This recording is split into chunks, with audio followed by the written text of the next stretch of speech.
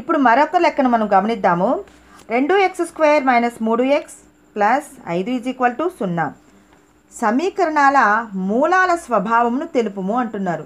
మూలాల స్వభావం తెలుసుకోవాలి అంటే ఏంటంటే దాని యొక్క విచక్షణ ఏంటో తెలుసుకోవాలి.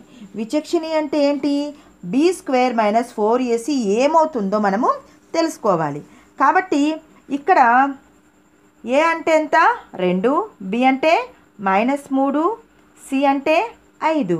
మనం దేంతో పోలుస్తున్నాము అంటే ఏంటి? ax² + bx + c = 0 అని వర్గ సమీకరణంతో పోలుస్తూ ఉన్నాము. మరి b² - 4ac ఏమవుతుంది చూద్దాం. మరి b² అంటే -3 హోల్ స్క్వేర్ -4 ఇంటూ a అంటే 2 ఇంటూ c అంటే 5. మరి -3 into -3 minus into minus plus 3 × 9 -4 × 2 8 8 5 40.